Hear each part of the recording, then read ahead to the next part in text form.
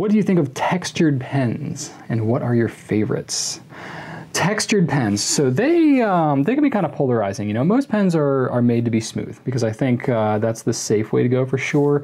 Plus, it's easier to put a finish on those. Any kind of texture or any kind of thing like that you go on, it's a little riskier. So I think most pens tend to lean a little smooth, but I think the way that the pens feel is definitely a big deal. There's a lot of sensitivity that you have in your fingertips, so it's actually surprising how much you can sense just by touch.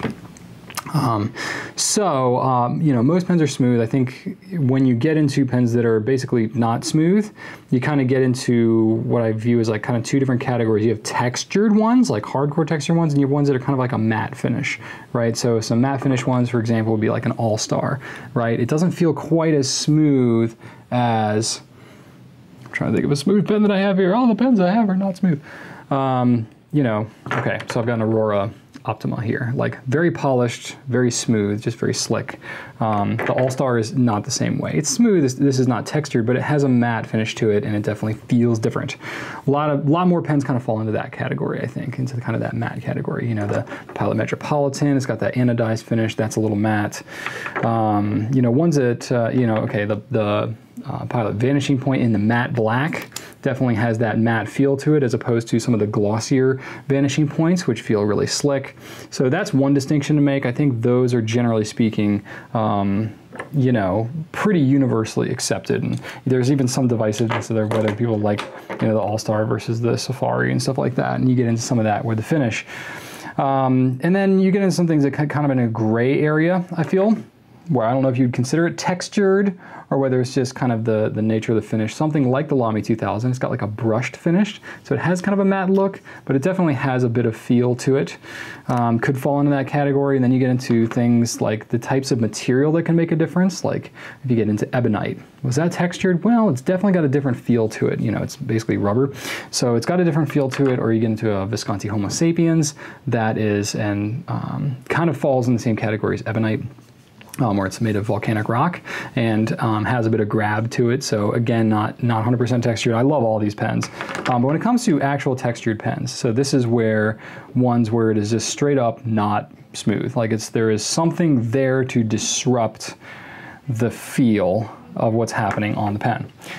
So I have the Conklin Herringbone would fit into that category. That's a new one that I just mentioned that definitely fits into that group. And I'll kind of show you, I'll zoom in a little bit and show you, not all the way, but I'll just show you exactly the texture I'm talking about here. So you get a little bit better idea. So you can see there's definitely a texture, and I can feel it on my fingertip. It'll maybe even make a little noise as you're rubbing your finger back and forth. And some people really like it. Me personally, with textured pens, I tend to kind of handle them more, just because I like to feel that texture a little bit. That can definitely be the case. Some other pens that I have, this is another recent one that I told you I'd bring up again, but the Faber-Castell WRITink. Now this one, the texture may bother you because it's not as consistent. It's got that fingerprint on it, but it is a raised texture, so you definitely feel that as you're grabbing the pen. Another good one, and this one is literally designed for the texture. This is the Tactile Turn Gist. They even lean into the name Tactile, and it is made because it has a spiral cut all the way up the pen, which means that it kind of feels like that. You can even hear that a little bit in the audio probably, but it's definitely got kind of that, like when you rub your fingers along a zipper kind of thing, it's got kind of that feel. This one really wigs people out. My wife hates the feel of this pen. I don't mind it at all. It's just kind of my thing. So it's getting a nice patina on it too. This is the copper one, so yeah, I don't like to polish my copper stuff. I like to let it age naturally.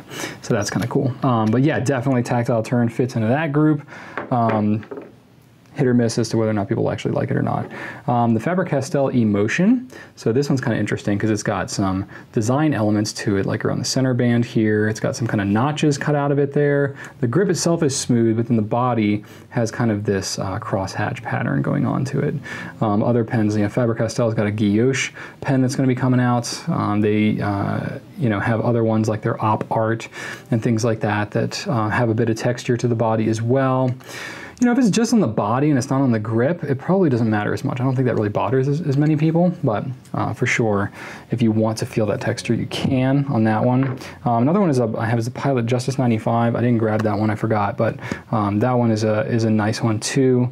A couple different patterns. They make it in a barley pattern as well as a kind of a stripe pattern. We only have the stripe one, not the barley, but that's another one. And then like a Pilot Sterling here. That is a little more expensive pen, so maybe not as commonly known about, but for sure it's engraved in here. And the engraving has some of that texture to it too. I probably just wanted to show this off a little bit.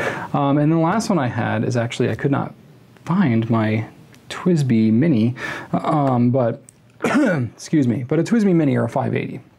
Is worth mentioning too. The body of that pen, part of the diamond part of that name is where the texture part really kind of comes into play. And that one has a bit of texture to it too. So I personally like them. I do not find them to be bothersome at all, but it is absolutely polarizing, and I 100% understand why that is a factor for some folks. So I would definitely, you know, if you have experienced any of these pens for yourself, you would know. And if you have a pen meetup group or anything like that, or if you know anybody that has any types of pens, just try them out. Or if you know that you're particularly bothered by texture, then maybe steer away from these, because it's definitely something that's going to bug you over time if it's something that bothers you at all.